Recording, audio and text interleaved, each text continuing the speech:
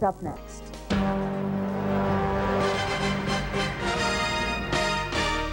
This is Channel 2 News at 6. Good evening. New York City is getting a new top cop. Mayor-elect Rudy Giuliani has named a new police commissioner. He is William Bratton, 46 years old. Currently the police commissioner in Boston, where he was born. But he's no stranger to New York. Bratton was the transit police chief here from 1990 to 92, and he won rave reviews for reducing subway crime. More now on why the mayor-elect picked Bratton. Channel 2 is live at police headquarters in Manhattan. Here's John Slattery. Thanks, Tony. It's an announcement that came after days of speculation, but surprised practically no one. William Bratton landing a very big police job, and it's a time that he's coming to New York for the second time. This is a really important moment for the police department, but also for the people of the city. Bratton was born in Boston, but he won the hearts of transit police in New York during his short tenure at that department. I spent 22 of the best months of my life in this city working with 4,000 of the best cops I know in America. And now I'm going to be privileged to lead 30,000 more.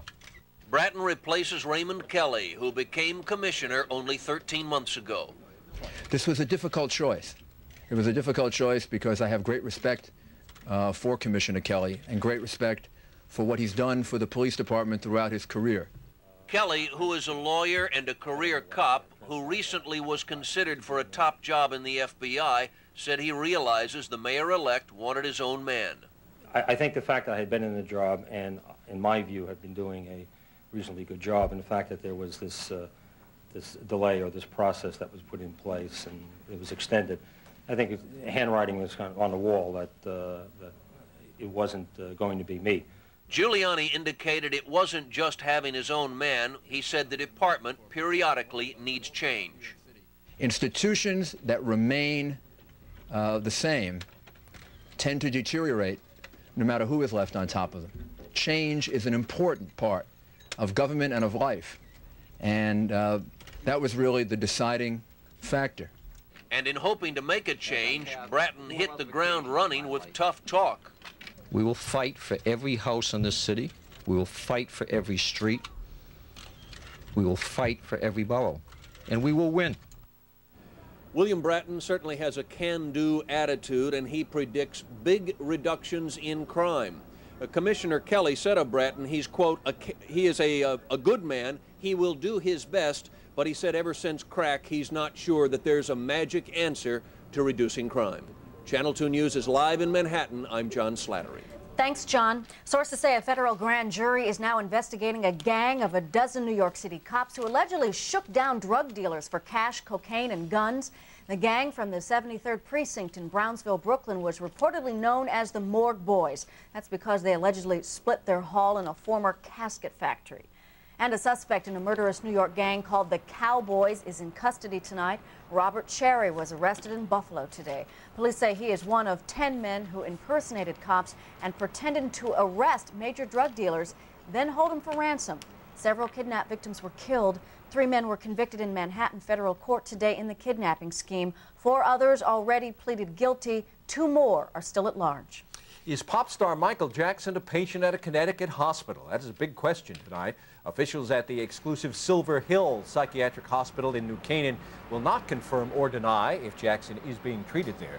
But a newspaper report said that the embattled superstar arrived Monday night. Jackson's spokesman vehemently denies the rumors, saying the star is in Europe, being treated for an addiction to painkillers brought on by allegations of sexually abusing a 13-year-old boy. I've talked to him. He's in a rehabilitation place in Europe. He called us. California officials say if Jackson is in Connecticut, they will immediately get a warrant for a body search to check the alleged victim's description of the star's private parts. Dana? The Swiss nanny who was cleared of killing a baby in an arson fire now faces a civil suit in the case. Olivia Reiner was acquitted of criminal charges in the death of a 3-month-old Westchester baby girl. Now the parents have filed a $100 million suit against Reiner and the agency that placed her. The suit says Reiner was negligent and the agency failed to screen her properly. Reiner has gone back home to Switzerland. The agency could not be reached for comment. He performed abortions on women who weren't even pregnant, and he won't be getting his medical license back. Justin Terra, a doctor who practiced in Manhattan, lost his bid to regain his license today. 2 state medical review boards revoked Terra's license after he performed 24 abortions. Only 2 of the women were pregnant. He sued, saying there was insufficient evidence. But today, a state appeals court unanimously ruled against him. Maybe it's happened to you when you're driving. You get so frustrated and angry at another driver, you start screaming. Well, police say a lot more than that happened on the Major Deegan Expressway in the Bronx. But as Channel 2's J.J. Gonzalez reports, now a gunman picked on the wrong car. There was a time when minor traffic disputes between drivers meant an argument, angry words, and maybe an obscene gesture, then forgotten. But today it's become a dangerous game. Take the case of 2 plainclothes police officers in an unmarked car making a left turn onto the Major Deegan from the McCombs Dam Bridge last Tuesday. A BMW pulls up behind them. Beep, beep, it says you're moving too slow. There are a few words exchanged. Suddenly the BMW pulls alongside them, pegs 2 shots at the cops. The cops shoot back. Suddenly there's a chase downtown. The chase ended at the Triborough Bridge. 4 men in the BMW arrested. Fortunately, no one was hurt. Not so in the tragedy that befell Pamela Mascaro last December. The young Long Island mother was killed after her husband got into an argument with another driver turning off the Grand Central Parkway. The man pulled up alongside their Chrysler LeBaron and fired 3 shots into the vehicle. Pamela was shot in the head, died 1 day later on Christmas Eve, leaving behind a grieving husband and her 3-year-old daughter. Other shootings have left most drivers we spoke with wary of minor traffic disputes. I don't argue that much. No, it's not worth it. Why? You never know. Nah, never. Why? It's too dangerous these days. Never. Why? Why? Because I don't want someone to stop and pull out a gun and shoot me. It seems that the time is past when any traffic dispute can be considered minor. J.J. Gonzalez, Channel 2 News. 4 of New York's finest are hailed as heroes today for braving flames and intense smoke to rescue a trapped little boy. Early this morning, the 4 Brooklyn police officers came upon a burning house and a frantic mother pleading for help. Her 6-year-old son, Michael, was still inside. The 4 cops rushed into the house in a desperate search for the little boy. The whole kitchen was in flames, and the smoke was thick. You couldn't even see the front of your hand. So we started doing a room-by-room search. I was calling, is anybody back here? And that's when, the little boy on the bed peeked his head out from underneath the covers, and I grabbed him. And I started screaming that, I got him, I got him. Yeah, the boy, Michael, and the 4 officers were treated for smoke inhalation, but they're all okay tonight. Terror on Long Island. Coming up next, details of a carjacking that turned to rape. And house arrest may never have looked so good. We'll tell you where Hotel Queen Leona Helmsley is serving out her jail sentence. Also, whether the New Jersey legislature will save a dog who's now on death row. Channel 2 News is sponsored by your Tri-State Jeep and Eagle dealers. This is the Eagle Vision. Now, some people might be surprised to learn that this is an American sports sedan.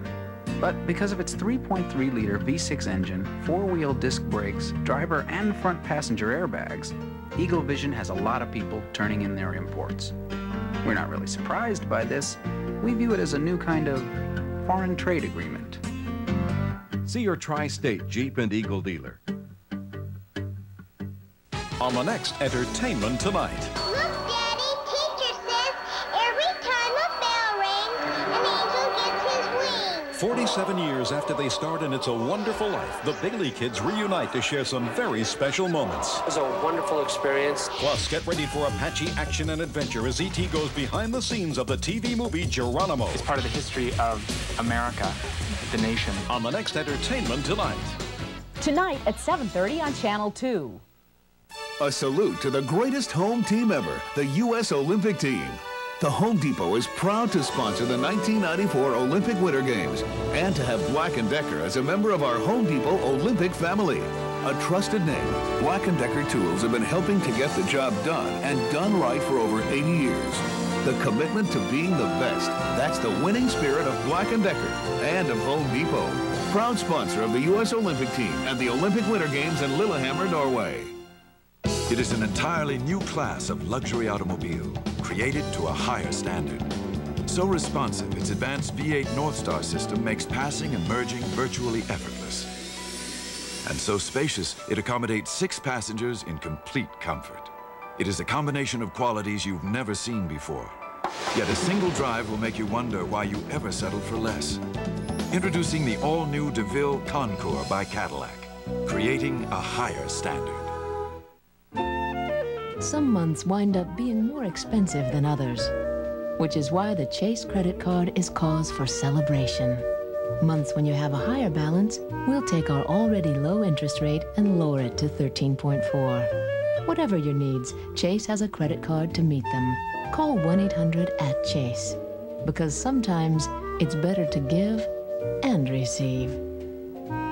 Chase Manhattan. Profit from the experience. Tonight, Long Island police are searching for those responsible for a horrible crime. They say what started as a carjacking turned into a kidnapping and a rape. Channel 2 is live in Baldwin. Here's Long Island correspondent Jennifer McLogan with the latest on the search for the suspects. Jennifer? Dana, detectives working the case here at the 1st Police Precinct say they may have some fresh leads in this case tonight, provided by the victim herself. Police add this carjacking may not have been so successful, but the victim's van doors were unlocked.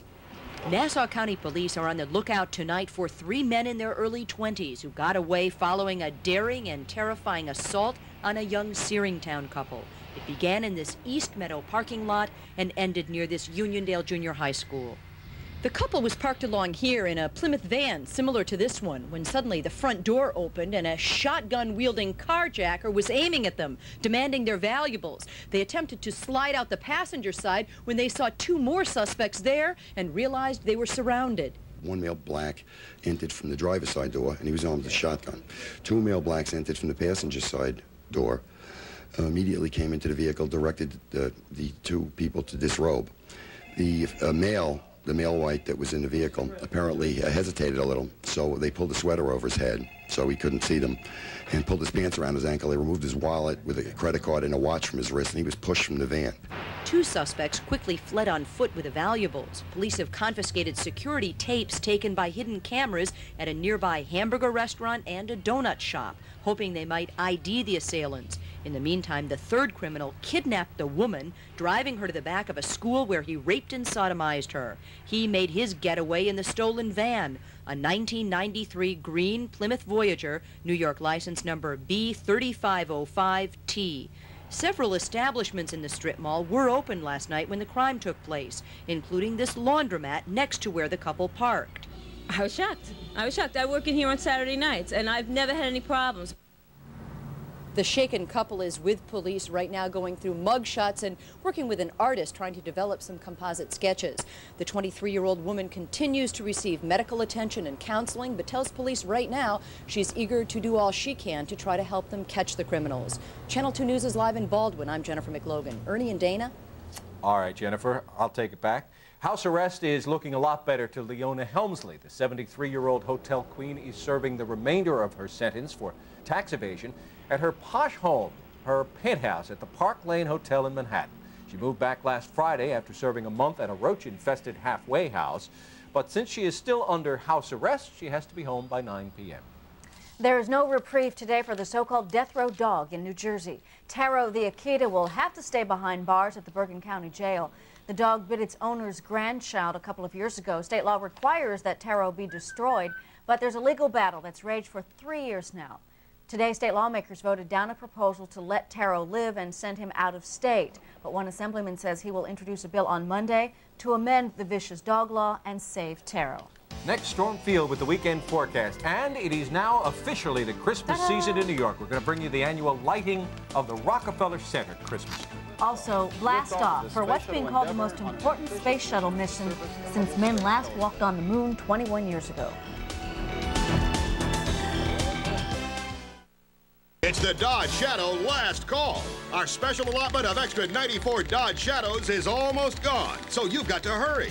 And you can take advantage of a Christmas tradition is shining brightly in Midtown Manhattan tonight.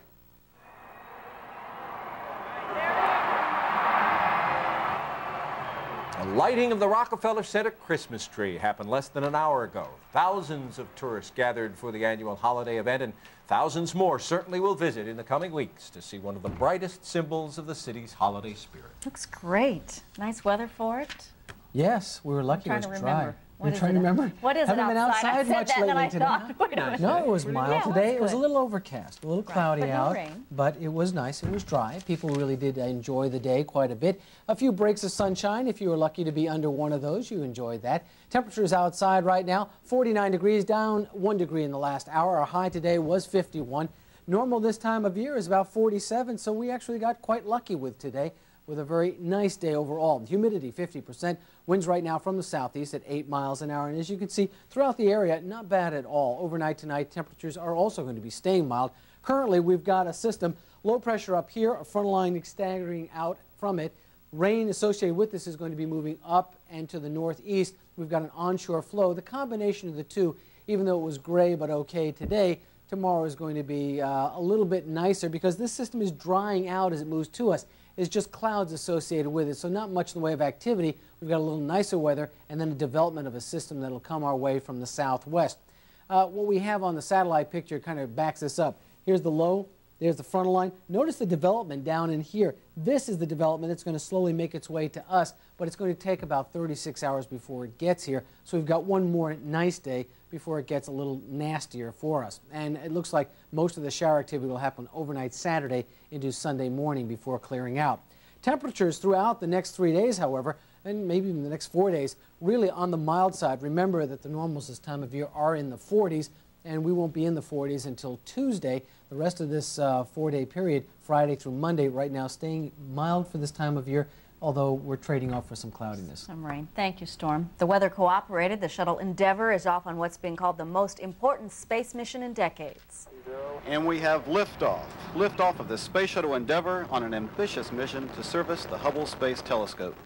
The 7 astronauts are scheduled to rendezvous with the Hubble Space Telescope on Saturday and begin an extremely complicated repair mission. The $2 billion telescope was supposed to provide never-before-seen looks at our universe, but it has suffered from blurred vision since it was launched in 1990. And this is the fix-it job. They hope it works. For that price, it better. Better. Still ahead, wait till you hear what Roseanne and Tom Arnold are up to now. Who could believe it? Also tonight, the bumps along the way to being crowned the king of late night, David Letterman, the early years coming up. For Cora and Sam, a lifetime of love was just not enough. I'll be here, always. Can a love that strong, God, please, ever really die? Where'd you come from? See my new friend? I didn't see any dogs. My sisters think I'm seeing things. It's the grief. It's making him go crazy. Emmy winner Hume Cronin, Oscar winner Jessica Tandy in a love story unlike any other. There are no real endings in this world. Hallmark Hall of Fame's To Dance with the White Dog, Sunday. Continuous improvement through constant innovation. It's how Cadillac is creating a higher standard with America's favorite luxury sedan, the 1994 Cadillac DeVille. Completely redesigned with more than 100 newly refined features, each created to keep the driving experience as rewarding as possible. And now DeVille's newest innovation, a $469 a month lease for 24 months with $2,200 down. See your Cadillac Tri-Statesman. A class action involving individuals occupationally exposed to asbestos is pending in federal court. If you're a class member, your rights may be affected. Class members are all persons exposed occupationally to asbestos, individuals exposed through the occupational exposure of a spouse or household member, family or legal representatives of those exposed. You don't need to be currently sick from asbestos to be a class member. For information, see your Sunday paper or call 1-800-847-2727. There's Tommy's new red truck, Aunt Mabel's new blue dress, and even Grandma's green gelatin. Catch all the colors of the holidays with the Panasonic Palm Quarter Color Viewfinder, even the green gelatin falling on Aunt Mabel's new dress after she tripped over Tommy's truck. Win a chance to capture your family memories. Send a postcard with your name, age, address, and daytime phone to Panasonic Palm Quarter, Radio City Station, Post Office Box 1306, New York, New York, 10101-1306. The Panasonic Palm Quarter. Its tapes will play in your VHS VCR. I can't sit still and watch them crucify my son and not say anything. Finally, Michael's mother. Tonight at 7 on Channel 2. Roseanne and Tom Arnold plan to make it a threesome, and we're not talking about a baby. A spokesperson confirms the comedy couple is marrying another woman, Tom Arnold's longtime assistant, Kim Silver. The couple supposedly even gave her a 5-carat diamond engagement ring. It's not clear how they're going to get around the bigamy problem, but if you're looking for a gift, the Arnolds say they're registered at Barney's and Ben & Jerry's ice cream. He's now the king of late-night television, but the road to success wasn't always smooth for David Letterman, and not everyone appreciated his antics. Channel 2's Carol Martin explains as she continues her special report, Letterman, the Early Years. Long before there was Late Night and The Late Show, David Letterman was honing his comedic teeth in college at Ball State University in Indiana. Our first question for Dave fans. What was David Letterman's first job where he could play to an audience? Stand-up comic, talk show host, disc jockey, or talent show host? DJ. I don't know why. Just a guess. I think he was a stand-up comedian. I think he was a DJ because I think I read it in the paper someplace. DJ is right, but it didn't take him long to get into trouble. Why did you fire him? Well, he wouldn't follow the script. You know, when you're playing classical music, there's only one biography for Beethoven or Brahms or Chopin. He'd write his own bios. But he soon returned as a news writer, where he would often sneak in his own wacky news items. And it didn't take long before he got his first shot at TV while still in school. What do you think was Letterman's first TV job? An announcer, a wacky weatherman, a talk show host? Yeah, he was definitely a weatherman. He looks like he's been in some crazy weather. He was a wacky weatherman. That was the only job he could get at when he was starting out. He had the real long hair. Actually, the correct answer is station announcer, and we've dug through the archives to find just a snippet. But it wasn't long after that that he became the more well-known wacky weekend weatherman. Let me straighten out my high-pressure system up here. Oh, there we go. You would say, you know, it's 68 in Muncie and 68 in Kokomo, and they'll play off that tie next weekend. They recognized early on that this weatherman at Channel 13 on weekends was certainly unlike anybody else they were seeing on television, and so the first true cadre or corps of Letterman fans began. We all know where that's led now, but does Dave remember his roots? True or false, Letterman still often goes back to his hometown. True, somewhere in Indiana. I know he loves his mom. He lives in Connecticut, in New Canaan. I went there, he wasn't there, some lady answered the door. It's a little white house with a picket fence, so he's never in New Canaan until it's false.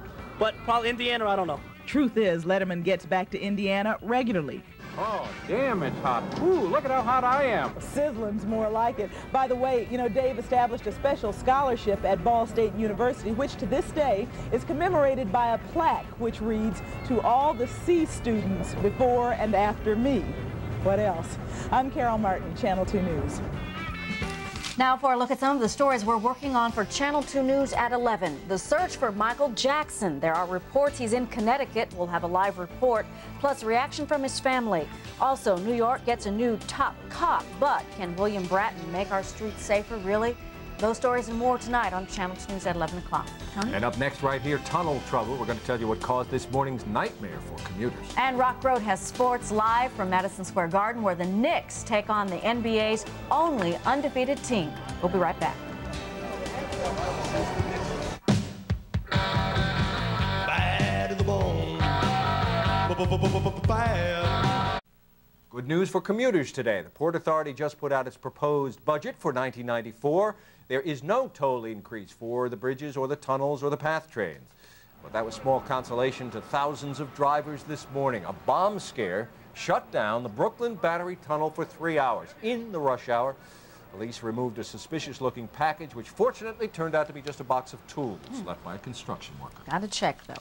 Big showdown tonight at the Garden. The Knicks will try to stop the Houston Rockets from tying a record by going 15-0. Rock Road is live at the Garden of Rock. What is the plan? How do we stop Hakeem? Defense, defense, and more defense. The big question is, can the Knicks defuse the Rockets' winning streak? Right now they're at 14. They're one away from tying the NBA record for consecutive winning streak in the beginning of the season. Of course, the Knicks hope to stop them at 14 and use that big defense tonight. Last year, they did right here at the Garden. Let's show you some of the highlights. The Knicks hammered the Rockets.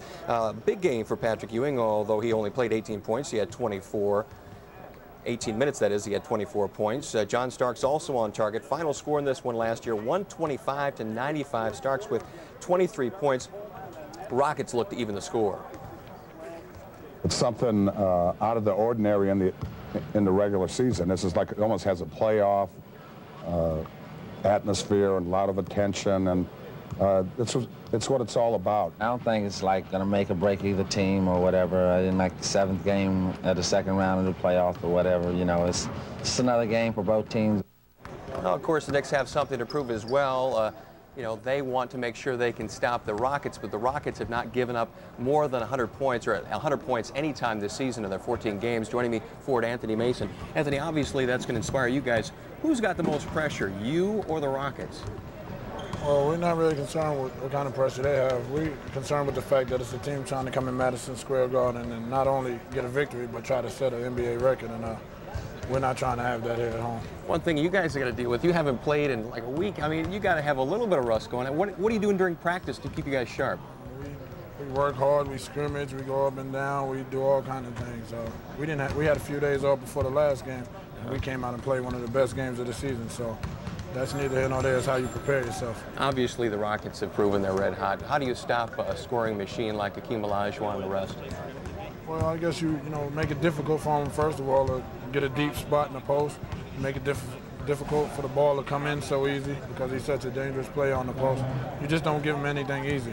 One thing the Knicks obviously have over the Rockets is the deep bench. You guys can go, 6, 7, 8 deep and still have a lot of firepower.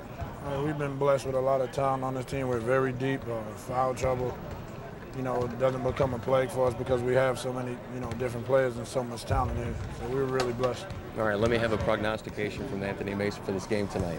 It's going to be real exciting. It's going to be hot. Come here to defend our home court, and that's what we're going to do tonight. You're going to blow them out like last year? I don't like to make predictions like that, but we're going to get